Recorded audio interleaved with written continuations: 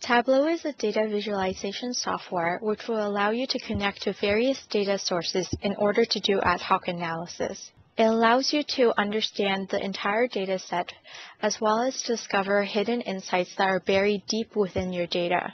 It is very flexible to help you answer your questions instantly as well as tap into your visual senses in order to allow for better comprehension. The case we will look at will be in the point of view of a regional manager who is trying to figure out which product line is the most popular within his or her region, as well as identify problematic regional salespeople who are overseeing each city and any unprofitable customers. We will be looking at sales data. This is the sales information you have to work with. As you can see, there's a lot of information and not very easy for somebody to try to understand and interpret. However, in Tableau, you can create a user-friendly dashboard that is not only intuitive, but very easy for somebody to explore the information. Now let's look at how we can create this dashboard. Starting with customer location.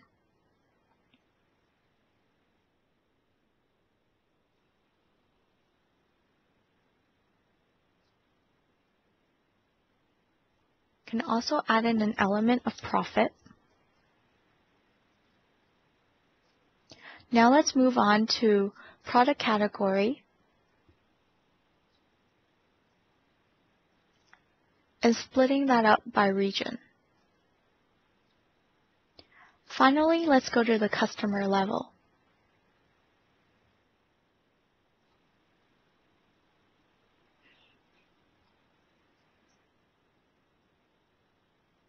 Putting it all together in a dashboard, starting with regional information, then moving into those locations that relate to that region, and finally to the customer.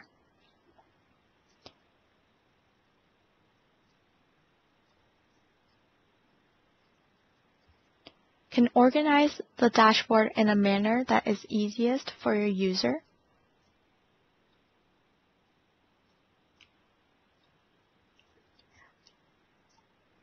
And we can also add in actions.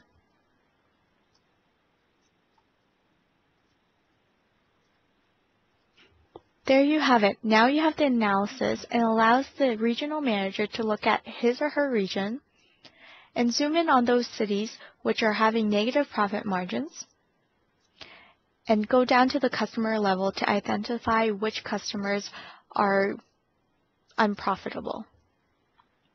Can also interact in various other ways by selecting certain cities or by certain product categories.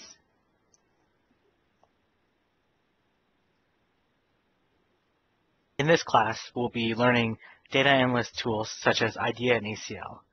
And the advantages of using these tools include the ability to process large file sizes at incredible speeds.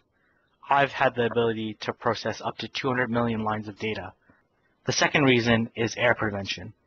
In these tools, there's an audit log which determines all the features and functions that were used to come up with the results. And the third reason is functionality, such as the ability to join different data sets, perform random sampling, and as well as perform different levels of extractions and summarizations to drive new and unique insights.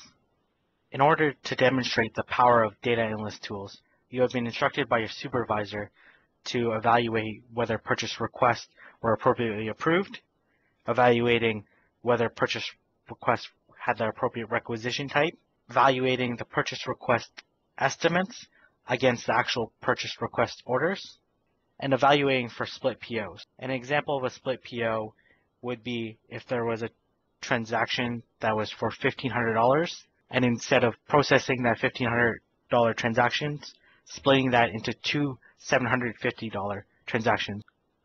For this example, I prepared the script that will be needed in order to analyze the purchase request and purchase order data.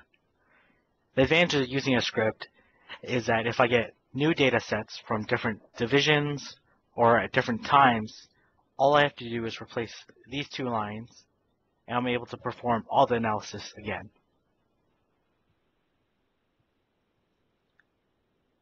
Here is where I perform test 1 analysis, test 2, test 3,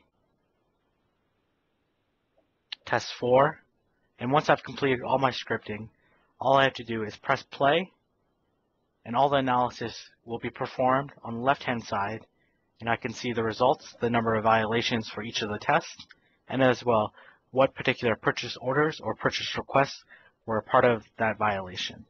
In this class, we'll be discussing and using social media analytics, including Facebook pages and Google Analytics. The benefits of using social media analytics include to see the value of social media analytics. We'll be going over a case, and the case in this example will be my own personal website, kingiv.com, and the traffic data for my website for the last 3 years.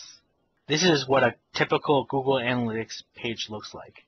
As you can see, for my own personal website, you can see the traffic over time since the start of my website on February 1st, 2011.